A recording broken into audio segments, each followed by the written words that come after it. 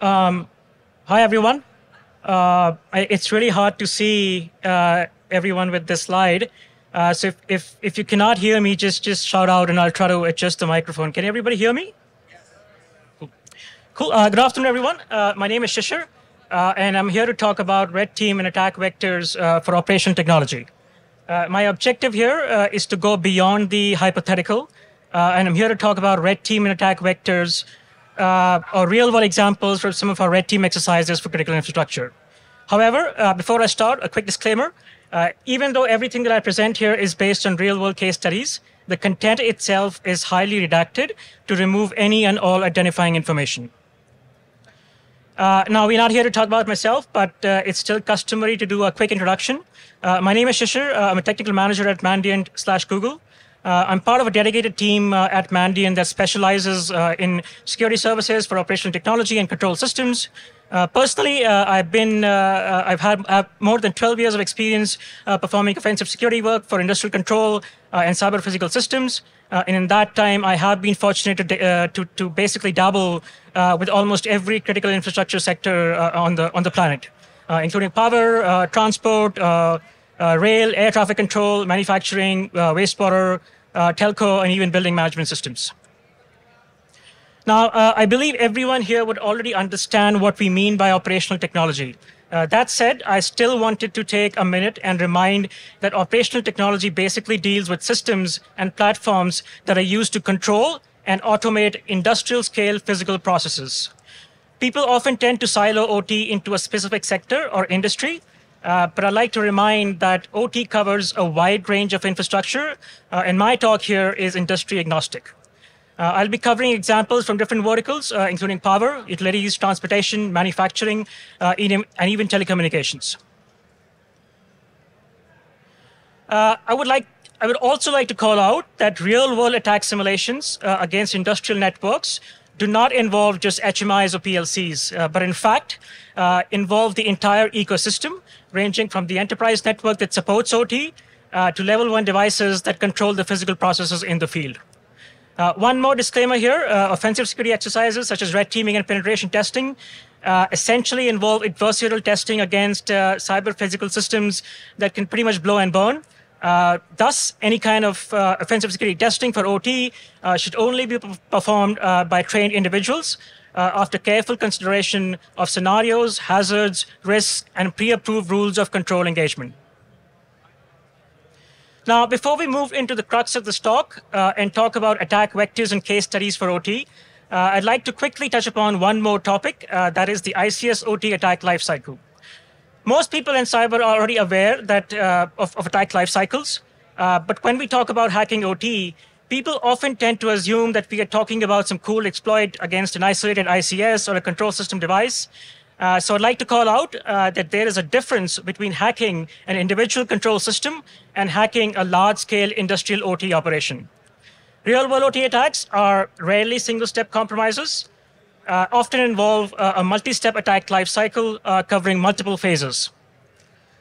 From an attacker's perspective, this typically translates to information gathering, perimeter breach, privilege escalation, internal reconnaissance, network propagation, and finally, a precise execution to achieve a predetermined objective in an OT environment. The basic idea here is to obtain prior information about the target system, breach the protected perimeter of the OT environment, remain undetected while operating within the target environment, and then finally launch a precise attack to achieve the target objective. Consequently, if you think about it from the defender's perspective, each phase of this attack lifecycle presents an opportunity for detection and mitigation. Thus, it's important to understand the ICS-OT attack lifecycle, identify security issues before an attacker has a chance to exploit them, develop preventive or detective controls for known TTPs, and mitigate attack vectors across multiple phases of the attack lifecycle. Now, I don't believe I have the time to go through each phase of the attack lifecycle in the next 20 minutes. So for the remaining session, I'd like to distill the lifecycle into 4 key phases listed on the lower side of the slide here. And walk through some real-world examples and case studies for common attack vectors across the 4 phases. The first phase I'd like to cover is initial compromise. As the name suggests, the objective of this phase is to gain an initial foothold in the target environment. In most real-world scenarios, this typically translates to using a social engineering or spear phishing campaign to compromise the enterprise side of the organization. In fact, the majority of the red team exercises for OT that we perform begin with some form of attempt to gain access or foothold on the corporate side of the network. That said, the initial compromise phase could also entail other more direct attack vectors to gain a direct foothold in the OT network. The list on the slide here lists some examples like direct connection to ICS on the internet, supply chain compromise, third-party compromise, hardware implants, and last but not the least, physical or wireless access to OT systems in the field. Industrial environments often have a geographically dispersed field network, often connected using wireless networks, and thus present a large attack surface for attackers to gain direct access to OT devices. The simplest example of such a system here would be residential smart meters in advanced metering infrastructure. So if an attacker, let's say, is able to gain or manipulate the communication traffic between the residential smart meter and a back office collector, they could potentially use that as an entry point into the back office back-end head-end system. The first example I have here is for a communication-based train control system. In a CBDC network, onboard ECUs in the train typically connect to the back office network through radio-based communications such as wireless network or cellular network. In this specific case, we found that the CBDC radio network was implemented using a hidden but essentially open SSID, thus providing an unauthenticated access to the onboard embedded network on the trains. The right side of the screen here shows us using the open wireless network to connect to a VNC session on one of the operator displays in the local cab. Insecure wireless networks are probably not as common as in the recent past, but we still find examples of unencrypted protocols or legacy encryption in older networks. The next example I have here is for an unprotected cellular network for a public transport operator. In this case, our team was able to use an arbitrary personal SIM to connect to the private APN for the field network and gain direct access to traffic monitoring cameras across the metropolitan region. To be clear, this is probably an exception and not the norm to have an unauthenticated private APN, but such was the case here, and it does show an interesting example of an initial entry point into an OT environment through an insecure cellular network. The last example I have here for initial foothold is an initial compromise point into a telco network. Modern telco networks are essentially IP-based and involve an IP-based tunnel between the mobile device and a gateway node in the core network. The gateway node forwards the traffic to the intended destination through a backbone network, and it's best practice to basically have the gateway node allow only access to the intended networks and block any or all attempts to access the private nodes in the operator network. However, in this case, we found that we were able to actually use a commercial off-the-shelf SIM for the said operator to connect to the core nodes in the telco network. Long story short, we were able to compromise the core nodes, such as session border controller, intercept user traffic, including SMS and voice call data. Now, I realize that it's probably not as obvious from a single screenshot here, but the picture here on the right-hand side shows us intercepting an SMS message from the traffic captured on an SBC controller. Think about using your personal mobile phone as an entry point into your telco operator's network and compromising lawful interception across the national network. To be clear, this is also very rare, but still it does provide another interesting example of an initial entry point into what is essentially operational network. The next phase I'd like to cover is internal reconnaissance. The objective of this phase is to leverage the foothold gained in the previous phase to extract specific information about the target system. This is especially relevant in the context of initial compromise in the enterprise IT environment. The enterprise network is important not only from the perspective of IT-OT network segmentation, but it is also important from the perspective of data segmentation.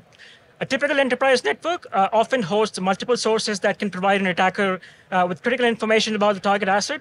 Some examples on the slide here include documentation, department of file shares, email communications, development resources, management consoles, and even key logging and screen monitoring. Some examples of target information that an attacker would typically like to retrieve at this phase of the exercise include network diagrams, host names, IP addresses, process documentation, operator manuals, and even potentially plain text credentials.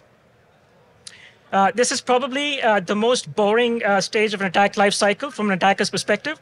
But in my experience, an attacker will spend the maximum time operating within this stage because the more information that I can obtain at this stage, the higher my chances of success and precise execution in the subsequent stages.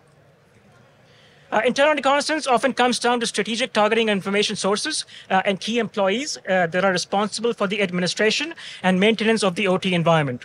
I realize that the screenshots here on the slide are highly redacted. However, they still provide a snippet of the kind of information that an attacker might target during internal reconnaissance phase. Firewall rules, operation guides, department shares, plain text credentials, password managers are all critical information that are typically hosted in the enterprise side of the environment, but provide invaluable sources of information for attackers targeting OT networks.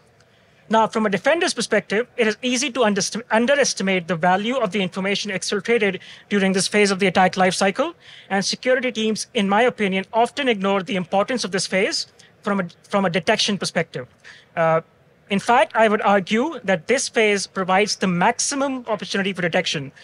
If I, as a defender, can flag indicators of compromise for internal reconnaissance in my enterprise environment, I could potentially detect an attacker. Hello, everybody. Welcome to DEF CON Next Gen. Before they even have a chance to reach the OT environment. Now, I'm not going to go into specific case studies for this phase. Almost every exercise that we perform involves some kind of internal reconnaissance, but I still wanted to cover some examples of target sources and information sources. Can be recorded, and it's also... Moving on, initial compromise in internal reconnaissance is often followed by network propagation. In the context of a typical attack lifecycle, this often translates to network propagation from an initial foothold in the IT network to the target system in the OT network. Now, I know that we all expect our OT systems to be completely isolated in air gap using nothing but space. However, in practice, that is rarely the case for modern industrial environments. In an ideal world, I would probably love to see perfect segmentation using unidirectional gateways. However, the reality is that we still continue to find OT environments that lack basic segmentation. Now, there are probably a million different ways to hose up segmentation, but some common examples of insecure segmentation between IT and OT include lack of properly secured authentication for remote access, dual home servers with one leg in IT, one leg in OT, shared Active Directory domains or domain trusts between IT and OT, and exploitable services in OT DMZ. That said, the most fundamental issue around IT-OT segmentation is the use of shared infrastructure and management platforms. A classic example of that would be a hypervisor server hosted in the IT environment, which hosts guest machines for OT network. So potentially, if I can compromise the hypervisor server in the IT environment using Active Directory credentials, I could pretty much gain access to the OT consoles, thus bypassing the firewall rules between IT and OT. Like I said, unfortunately, it is very common to find both physical and logical flaws in segmentation between IT and OT, and such issues can often be used to propagate from the IT network to the OT network. Because DEF CON is fluid and a beautiful thing. So let's start. This slide here shows an example of installing a keylogger on a compromised engineer desktop in the IT network to basically obtain the single-factor authentication credentials for a remote access point or a jump host server in the OT network. The screenshot on the right-hand side here shows us basically connecting to a successful remote desktop connection to an HMI interface for a subway line or a subway overline.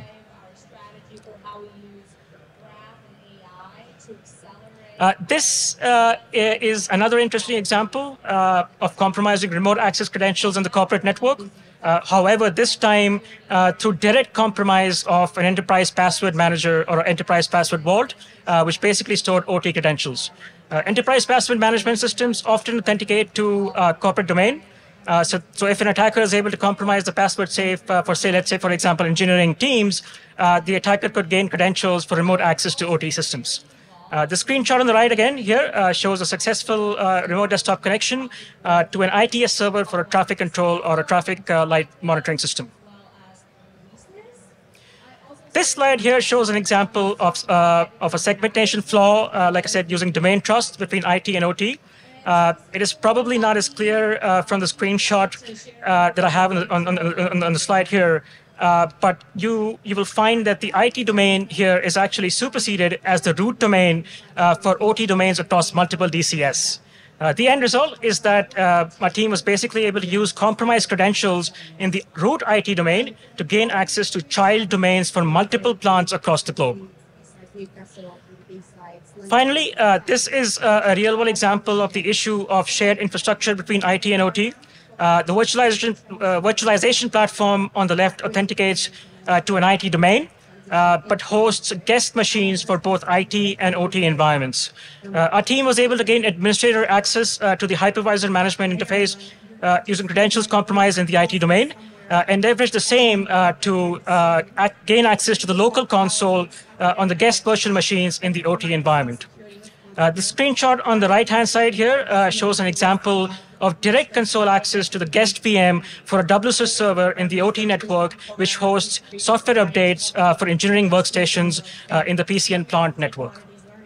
The final attack phase I'd like to cover is mission execution in OT. As the name suggests, this is the phase where we are dealing with core OT, and the attacker will either attempt to leverage the access that they've already obtained or launch a pre-built exploit to achieve the final objective. As you can imagine, the tactics, techniques, and procedures that an attacker might use in this phase would highly depend on the specific OT system in question, and more importantly, the attacker objective. So, for example, there are attacker objectives that could potentially be achieved through direct access and direct control of an HMI, or simply abusing the built-in features of the target system. While there are some other attack vectors or attacker objectives which might require manipulation of the control logic and input-output signals on the lower-level embedded systems. To be honest, I think we could spend an entire session talking about attack vectors for mission execution in OT. But some common examples in the slide here include remote command execution through HMI interface, manipulation of configuration data for a remote terminal or a PLC, spoof communication for an ICS protocol, and last but not the least, pre-built exploit to manipulate the process control logic or the process memory and an embedded controller in the OT network. As a general thumb of rule, it is relatively easier to cause process disruption as compared to process manipulation. ICS systems are built with redundancy, safety, risks, and hazards in mind, and thus high consequence manipulation often requires prior reverse engineering and exploit development. Some common examples of security issues that we typically find while assessing and building exploits for embedded ICS systems include insecure firmware updates, unpopulated interfaces, hidden backdoors, shared SSH keys between different customers, obviously buffer overflows, and then leftover debug functions from development and testing that have carried over to the production systems.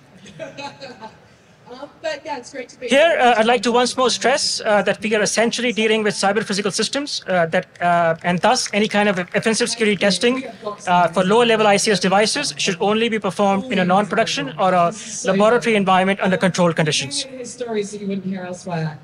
The first example I have here is for a red teaming exercise for a power utility. For a power utility with advanced metering infrastructure. This shows an example of simply using an HMI command to achieve the final objective, that is, remote disconnect of a target smart meter at a specific location. Our team was effectively able to breach the external perimeter, gain remote access to the command and control interface for the head-end system, and initiate remote disconnect command for the endpoint mirrors. This slide is another example of mission execution through direct control of HMI. Our team was able to gain remote access to the physical access control interface for a building management system, thus obtaining the ability to open doors and turnstiles through simple click of a button. Unfortunately, I cannot show you the actual pictures here, but effectively, we were able to use the command and control interface for the BMS to walk into an operations control center while one of us was actually operating and controlling the doors and turnstiles remotely. This slide shows an example of basically spoofing ICS traffic for a locomotive control system. The screenshot shows us plugging into an onboard Ethernet switch in the locomotive cab and manipulating the speed sensor reader or reading on the operator screen. The train here obviously is not moving at 80 miles per hour. This is essentially the effect of spoofing CAN bus traffic to an existing binary on one of the ECUs on the embedded network on the train. Last but not the least, I have here an example of using debug features to manipulate the input-output signals for a light rail vehicle control system. It's actually quite surprising how many times one might find a debug console enabled in a production environment. And this can often be used to manipulate control signals and input-output signals beyond the intended. The screenshot here on the left basically shows us using a vendor IDE, which I'm not going to name, to basically connect to a live unit on an LRV and using force tables to override input-output signal tags for the vehicle control system. Again, unfortunately, I cannot show the video here, but essentially we were able to access or gain access to an IP-based Ethernet network on the LRV, connect to the vehicle control ECU, and override operator input for doors, throttle, direction, and even emergency braking. If you ever seen a movie where you see like a hacker scribbling on a laptop trying to stop a train, this is exactly that, but much worse because we were actually able to control the throttle, basically override the deadband switch, move the train, and disable all and every operator input. Cool. I think I've run through 25 minutes, so I realized that I pretty much run through my slides, but I only had 30 minutes, so I hope that I have been able to provide some practical, real-world experience or perspective on some common attack vectors that an attacker might use to hack operational technology. But if nothing else, I would like to conclude with 4 key takeaways from my talk. It is possible to conduct offensive security testing for OT, but such testing should only be performed after careful consideration of risks, hazards, controls, and pre-approved rules of engagement.